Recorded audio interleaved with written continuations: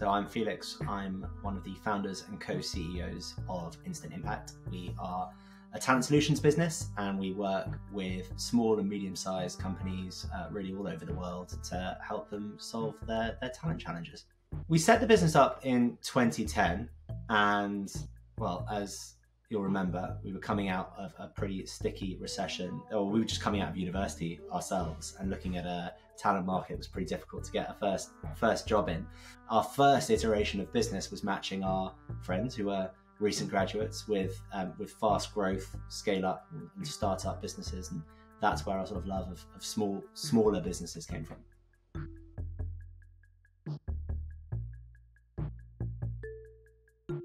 Risk-taking is really important when running a business, and I think one of the defining features of the business landscape right now is that it's in a state of continual flux. So if you look at the last 4 years, we've been through really sort of in any other time would be decade-defining moments. So you've seen the impact of COVID, seen the impact of the war in Ukraine, and you've seen, of course, the brilliantly timed mini budget. That was sarcasm, but all of those things were massive shocks to the economy, and we're really expecting that frequency of economy shock to be the norm going forward. So without being a risk-taking business, those changes will happen to you, and businesses that we're expecting to see succeed. And we see this with some of our with a lot of our clients. They're really risk-taking. They're willing to make risky decisions. You know, they and we are taking market share because of our agility and because of our appetite for risk. One of the things that I've been really lucky in my business career so far is I've been amazed by the lengths that my friends, business networks, sort of broader personal networks will go to help out. And I think that it's a massively under-tapped resource that everyone has. And I think it's a very British thing, not asking for help. And I found that 80% of the great ideas I get for free over lunch or over a coffee or over a beer. And I found that most people, if you ask them to do you a favor, will be thrilled to be able to help out. To continue learning and continue improving throughout your career, I'd say there are some really key sources of information. First of all, the books that you read and the thought leadership that you ingest. So whether that's a blog of a thought leader that you really respect, whether it's a book written about business, there's almost nothing that we've done at Instant Impact that someone else, or that we want to do, that someone else isn't an absolute expert in.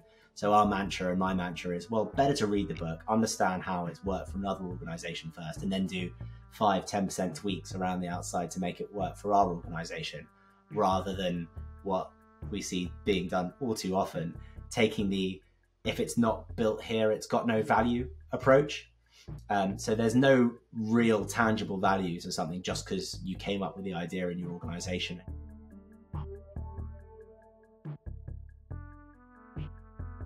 Your work-life balance is incredibly important, and I think for business leaders and CEOs is a bit of a thorny and challenging subject. I think there's an expectation for CEOs to work all hours that God gives, and to put work above all else. Now, first of all, I'll start off by saying that I'm incredibly lucky that I've got a co-founder and a co-CEO. We share the role, and that gives us much more flexibility to be able to do what is a huge job, whilst not sacrificing our family. I've got a young family. I've got a 2-year-old and a 5-month-old. I'm not getting a lot of sleep at the moment.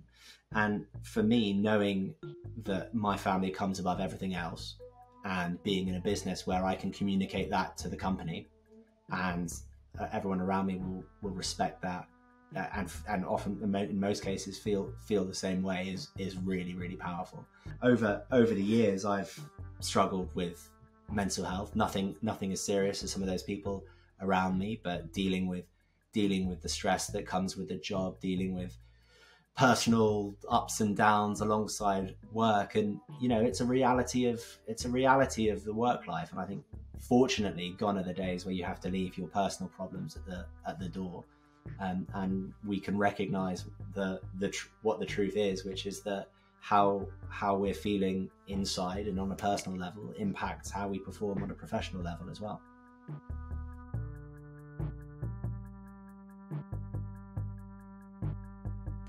So of all of the 12 things that I mentioned in the article, I think there are 3 that really stand out as particularly important. Absolute number 1 on the list is to ask for help. It's something that can be really difficult to do, but being vulnerable enough to continually share how you're feeling and share your own capabilities and capacities and limitations with those around you is incredibly important. And I think the moment that a business leader becomes a bottleneck to business growth because of their own pride, I think they're in real trouble. The second is focus. And as an entrepreneurial person, I find it very easy to get distracted by the latest cool idea, a new company here, a new business idea there. What I've learned through painful experience is it's hard enough to build one really, really great organization, and it takes all of your focus. In fact, it takes all of my focus and all of my co-CEO's focus. So I don't know how sole founders do it. I think the moment that I find myself veering from the path of building instant impact into the most impressive talent solutions business, the go-to talent solutions business for small and medium-sized companies, that's where I start to really pull myself back. So I think the final learning that's been most impactful on my own business journey has been that focus on continued learning. One of the core functions of a CEO of an organization is to bring in new vision, new ideas, and new ways of working into the organization. And I found the best source of that is really the books that I'm reading, the thought leaders that I respect, and then of course also the people around me, the people who've been free with their advice and the more formal advisors of the organization. It's how you bring that learning back into your organization that's the next key step. And I think what I found is the best way of doing that is to read the book, digest your thoughts, and then come to business leadership with transformation and change ideas rather than drip feeding principles in. Because if you're really going to be successful with business change, you've got to do it in a really thoughtful and structured way.